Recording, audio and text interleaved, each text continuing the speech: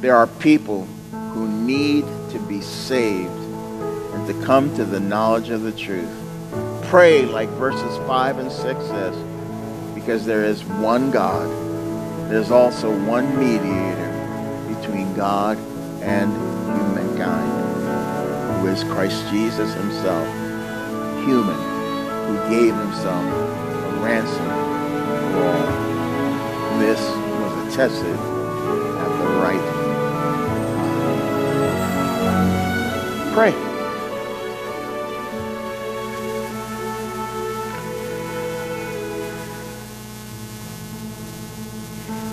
It doesn't happen by itself. Pray. It doesn't happen because you are in church. It happens because we move. It happens because we sense the need to get salvation to all. It happens because we sense the need to make sure that all who are troubled and in pain and suffering with diseases, it happens because we recognize that when we come to worship, it's all about prayer. Let me close by saying this, or doing this. Help. And the Greek word is, I need you up here, is proskuneo. And even as I am partially disabled, this is what proskuneo looks like.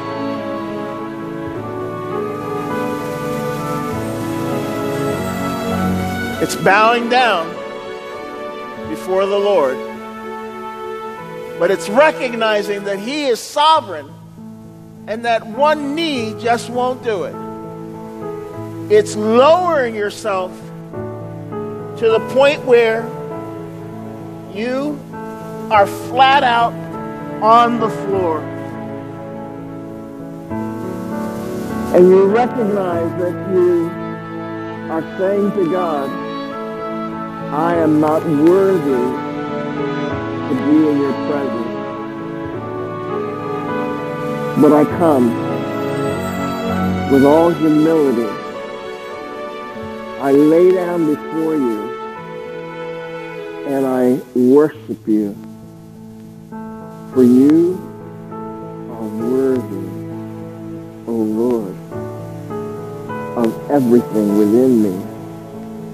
You are worthy, and I love you for that. And thus I pray that I might help you in the process of getting lower and lower before the Lord, that He, the Lord, may lift you up. Because that's what it's all about. After you've been laid flat out, God says, I can pick you up.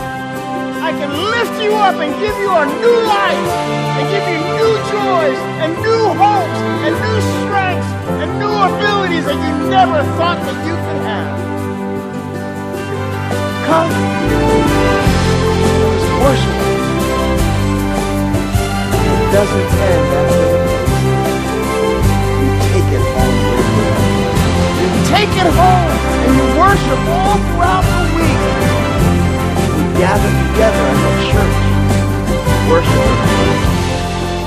Amen.